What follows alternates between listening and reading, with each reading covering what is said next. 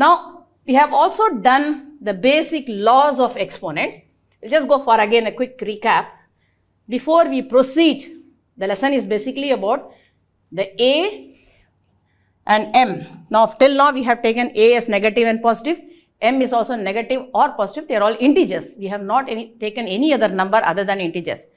If they are both fractions, that is rational numbers, P by Q form, then what do we do? So that's what we are going to learn. But before that, let us just go through the basic rules, because these are the rules that are going to be followed even when the powers as well as base is going to be a rational number. Okay, so this is A to the power M multiplied by A to the power N. If the bases are same but the powers are different and they are multiplied, all you have to do is add the power. So this is nothing but say 5 square into 5 cube. This is nothing but 5 to the power 2 plus 3, 5 to the power 5. Of course, if you are supposed to evaluate, you really have to get the answer.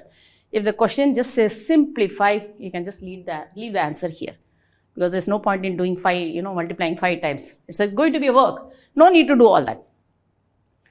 The next one, this is first law. The second law is A to the power M divided by A to the power N, because here it was multiplication. So next will be obviously a division. A to the power M minus N. So 5 cube by 5 square is nothing but 5 to the power 3 minus 2. 3 minus 2. 5 to the power 1. Any number raised to the power 1 is the same number. This is another thing we must remember. Whatever may be the base, as long as the power is plus 1, the number is the same thing. Okay, the answer is the same. So this is another law. The third one being, we just now learned another thing. A to the power minus M is nothing but 1 by A to the power M. Okay, so we can write this as, say 5 to the power minus 2 is nothing but 1 by 5 square. As long as the power is a negative integer, all you have to do is find the reciprocal of that given problem. So 5 to the power minus 2 is nothing but 1 by 5 square. In this case, please remember, as long as the base is positive, here also the base remains the positive. Just because doing the reciprocal, please do not change the base. Base continues to remain the negative or positive as the question may be. Okay, so this is the same, or rather if you have another number like this, minus 5 to the power minus 2, this is nothing but 1 by, now base remains the same, so we cannot change the base. It's only the power that becomes from the negative to the positive by doing the reciprocal. So base continues to remain the same. Once you know this, now you know how to proceed after this, isn't it? So this is the third one. There are two more simple ones. Any number, fourth one, raised to the power 0, whatever may be the base, as long as the power is 0, the answer is going to be 1. So it can be 100 to the power 0, or 2 to the power 0, or minus 5 to the power 0, any base you can think of. Later on you will come to the bases which are also themselves fractions. Even if it is a fraction, of course we will come to that, say 1 by 2 to the power 0, then also everything is equal to 1 only. As long as the power is 0, the answer is 1. So this is one more rule. The fifth one being A to the power M whole to the power N. A to the power M, the whole to the power N. Please understand the way I am saying. A to the power M to the power whole to the power N is nothing but A to the power M into N. So if I have 5 square whole to the power 3, this is nothing but 5 to the power 2 into 3, 5 to the power 6. So this is how it is read, A to the power M. This is totally different from, we'll come to that again, A to the power M to the power N. Can you see the difference between the two?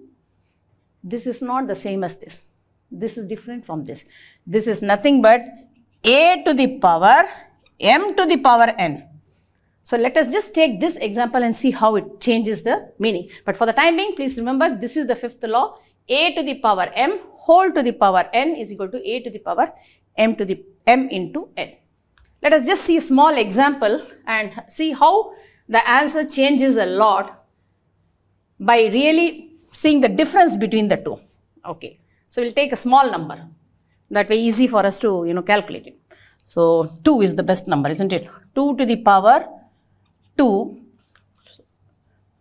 square whole to the power 3.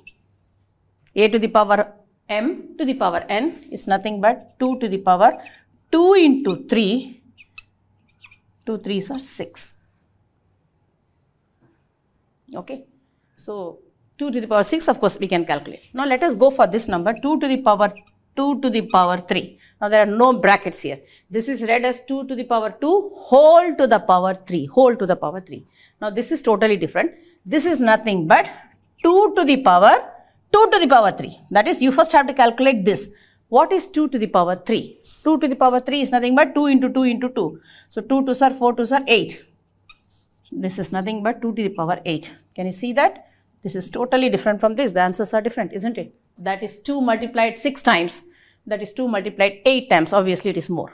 Okay. So that's a mild difference between. You may look sort of mild as far as the small numbers are concerned. When we go for the bigger numbers, the difference is really huge. Okay. So please understand, when we say a to the power n is a to the power m into n. Oh, that's not the correct way of saying. We say a to the power m whole to the power n.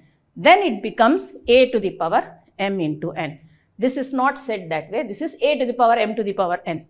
Now there is no whole word is used. So a to the power m to the power n is nothing but a to the power m into the power n. So you just have to first find the value of this, just as I did here. 2 to the power 3 I found, which is turned out to be 2 into 2 into 2, that is 8. So instead of that, then I put 8. This is the answer for this, whereas for this, this is the answer. So that difference is there. Well, these are the simple first 5 laws of exponents which we have used already. As far as the bases were simple integers and the powers were also simple integers, both positive or negative. Okay. Now we will go to the next step where we will realize that the same laws hold good even when the bases are not just integers. Of course, integers are themselves rational number. If I say the number is 2, it means 2 by 1, isn't it? And this is a rational number. So, when the bases are rational number, the powers are also rational number. Let us see how these laws we can apply and solve the various problems and get the answer. It's something like, I have 3 by 2 to the power 4 by 3.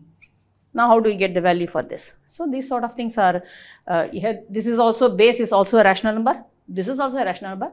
How to get the value of this? Using the same laws of exponents. So, this is what we'll do next.